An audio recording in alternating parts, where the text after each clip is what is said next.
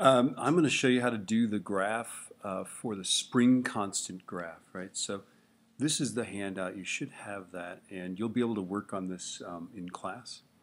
But here is our beautiful data table. Here is our restoring force. Notice that that uncertainty right there is very, very small. But this one's quite large, so we'll actually be able to draw a graph with error bars. Okay. Now, I made a graph already. And so we've got force, and the force needs to go up to 9.4, and the stretch distance needs to go to 0.3. So I just did this. This is pretty simple. Every square is a 1/100th of a meter, right? And so 10 of them is a tenth, right? And then on the vertical scale, I made everything 0.2 of Newton. And so we actually can go up to 10. And I've plotted the points. You can see the points right there. Right? The experiment number is always experiment number 626. Right? And then the only thing we need to make this a beautiful graph is to say force versus distance. This is, by the way, called a force curve. This is a spring. Okay. Now, there's a couple things we got to do with this graph. The first thing is that we got to put error bars on there. Notice that the error bars are half a Newton, right? Plus or minus a half a Newton up and down, right? And so those are going to be nice and big, okay?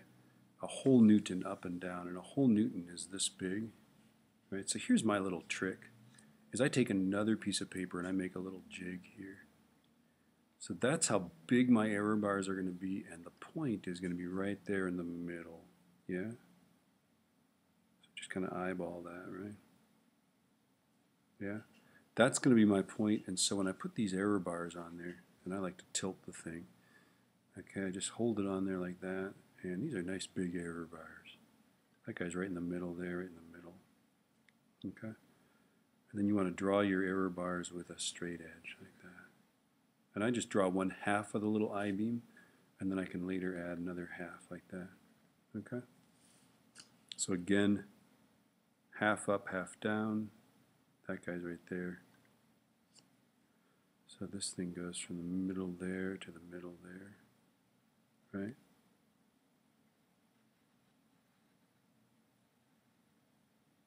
And I'm just going to go like that. And again, here's this guy. This is pretty fun, isn't it? Watching some guy make a graph. Notice you want to line the error bars up with the grid lines like that. I'm actually not very good at this one. This one's going to be right on the points because the point itself is between the points, right? There we go. And then, again, this one's going to be halfway here. Halfway there, right? Half a Newton up and half a Newton down. Just 2 more to go. It's pretty exciting, isn't it? Right, so that's what you're going to do. Charlie, whoops, make this guy not crooked. Okay.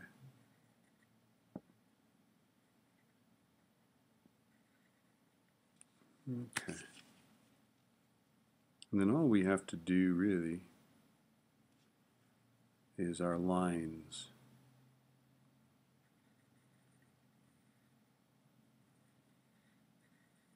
There we go. That's some of the sorriest looking error bars ever, right? This is not my strong suit. Okay, and all I'm doing is I'm just making those little eye things about the right size, right? Okay, and then I'm going to write on here X error bars neglected. And we can do that because that's such a small uncertainty. Okay. Now what we have to do is we've got to draw 3 lines. The first line is going to be my best fit line, and it's going to go through these points that are the graph itself that now need to be kind of emphasized, right?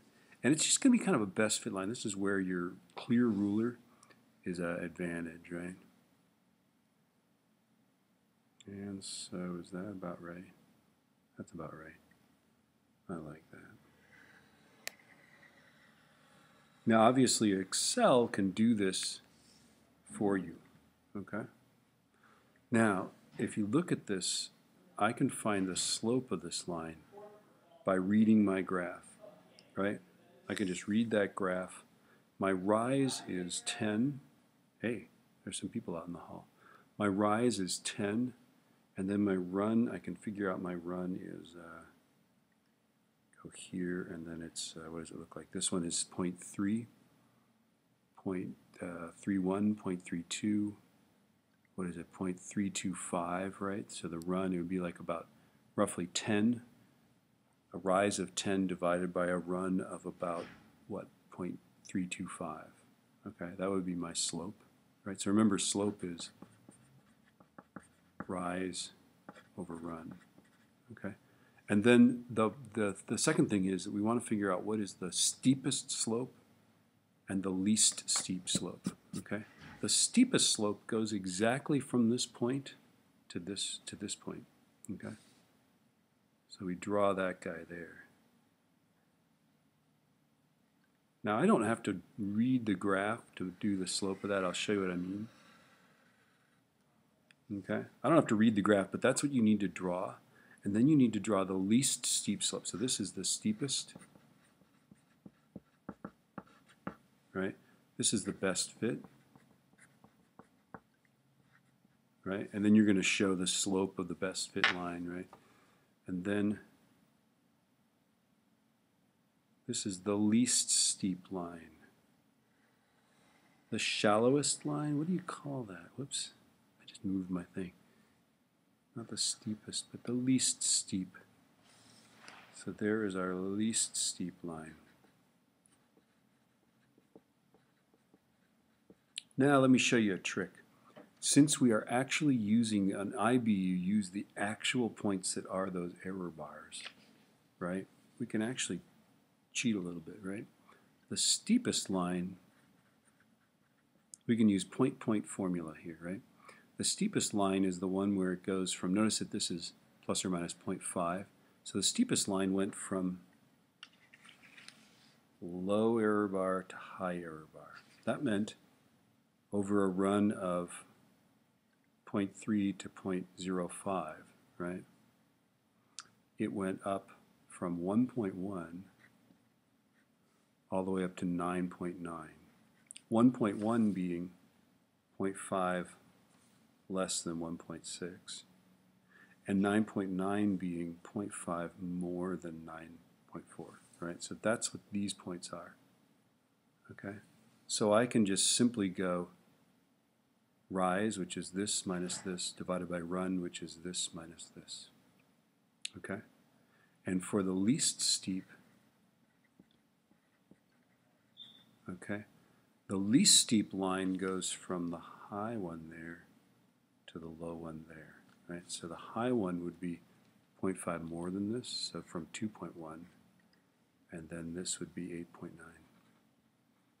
Okay, so the least steep line has a rise of 8.9 minus 2.1, and a run of 0.3 minus 0.05. Okay, so that's what you can do. If you want to have a head up on this, right, you could just graph these points, and then we can work on error bars and stuff like that in class. But that's the notion. That's what we're going to do.